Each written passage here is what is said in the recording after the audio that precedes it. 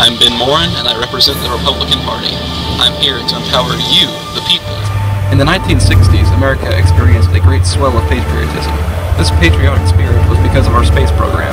I plan to increase funding for NASA, which will boost patriotism and be useful for both military and scientific research.